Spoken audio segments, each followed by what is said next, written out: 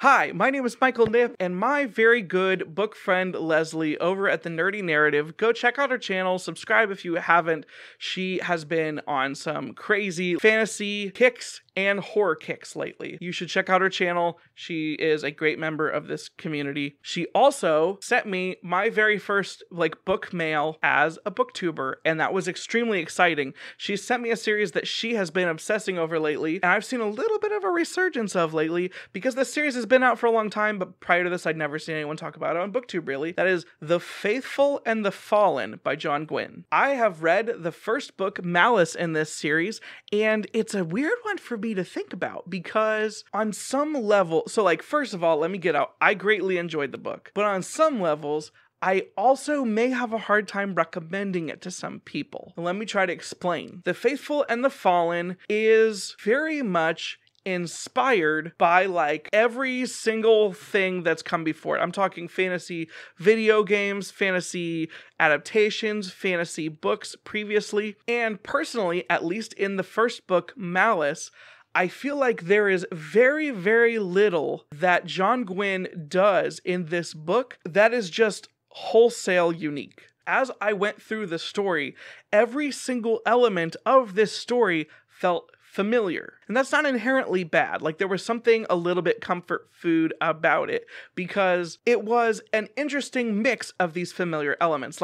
There are so many things that I've seen before, so many tropes, so many story beats that I've seen before, but they were mixed in a extremely fun and enjoyable way. But I still have seen them before. So if you're someone that's been reading fantasy for a very long time and doesn't like anything that follows along super familiar lines, you may have a hard time with this one because, like I said, every single bit of it felt like it was from something I've already seen, but mixed up in a fun way, at least for me. But I also am the type of person that doesn't mind the farm boy chosen one trope or rescuing an animal that becomes your rescuer later on. There's just, I don't even want to get into all of it. So many things in here, almost entirely, the book felt familiar because it used extremely, extremely well-worn tropes for its territory. I was super on board with it because I thought that it was unique in the way that it mixed them together. I also thought it was unique in the way that it kind of told the story. But once again, I want to mention that this is something I had a hard time getting into at first. Lezlie, thank you again, Lezlie, sent me the ebook for this book. Because I knew that it was a longer book, I decided to go ahead and pick up the audiobook version as well so that I could do the thing that I like to do when possible, which is try to read them both at the same time. I made the mistake that I sometimes do, and I never tell people to do. I always warn against it, which was I tried to start the book in audiobook form. And I got about 3 or 4 chapters in, and I had an extremely, I don't know if it was the book, I don't know if it was me and the headspace that I was in, I just had an extremely hard time actually keeping things straight, understanding what was going on, because this book, I think, over the course, it's introduced slowly-ish, but there's 7 different POV characters, and there was a lot of jumping around in time and in place. You'll see one character in this section, and you'll see another character, and they'll see the same events. And then you'll see a third character, and they're all the way across the world. Then you'll go back to the first character 2 months later. There's stuff like this, and I don't know if it was my brain being used to reading something like Twilight, which is a lot easier to follow, of course, or what, but I had a really hard time. I had to read the first segment of this book, probably the first 15 to 20%. That's a lot. I had to reread those sections 2 or 3 times each at points. Maybe I just wasn't in the mental headspace, but I really did have a hard time kind of latching on to everything. But the thing that I want to get to is once I was latched on and once I kind of understood what we were doing, I was all the way in. I got super invested in the story. I got super in love with the characters, and there's a lot of named characters in this book. I know that I love the Stormlight Archive, and people talk about that having a lot of information. I know that people talk about the Wheel of Time being insane with the number of characters and ways they tie into each other. I've only read the first 3 Wheel of Time books. I didn't find it that hard.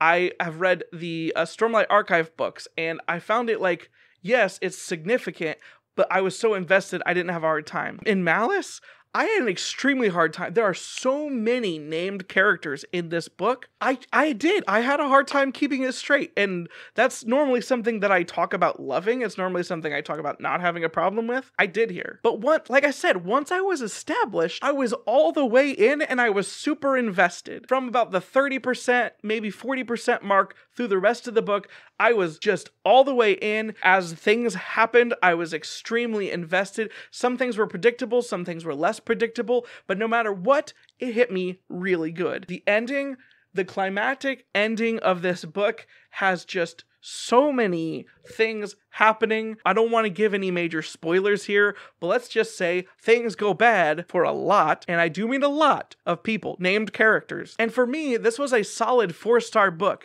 It took a lot of effort for me to get into, and it took some time for me to get into. There were also the caveats of the familiarity of it, which, like, if you want to hear my thoughts on, like, predictable plots or familiarity, I'll link that video somewhere up here. But once I was in all the way, and I really, really loved it. In fact, I probably would have given it a higher than a 4-star rating if I didn't have these difficulties. So moving into the next books, it's entirely possible that those are 5-star books for me. I know I was hesitant at first, but I am extremely excited to get to the second book in this series sooner than later. I just have a lot on my plate, but I want to get there because holy crap, ask Lezlie. I was like texting her the entire second half of this book, just like, okay, what about this? This is insane. What about this character? What's this character going to do? I was incredibly invested. I loved it.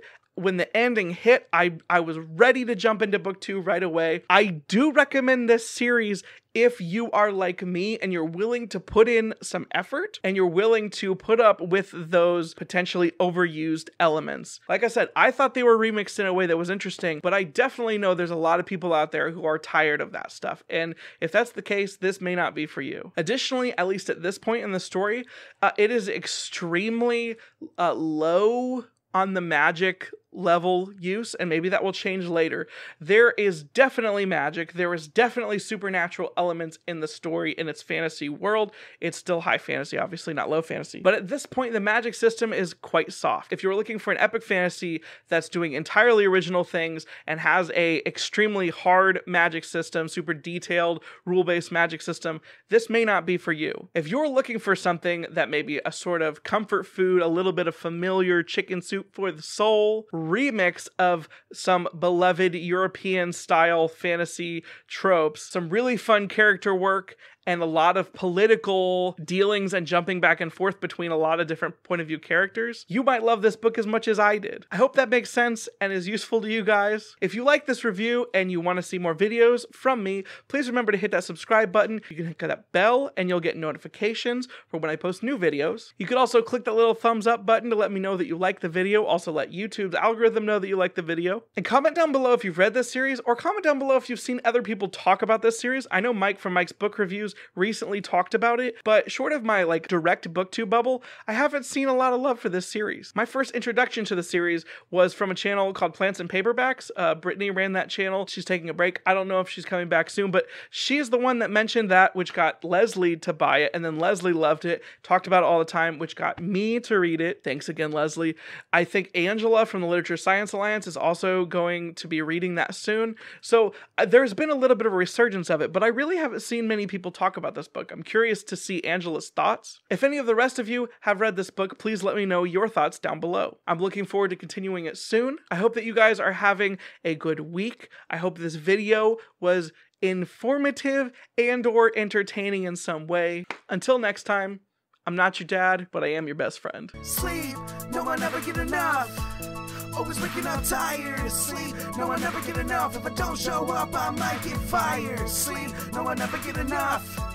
Always waking up tired. Sleep, no, I never get enough. If I don't show up, I might get fired.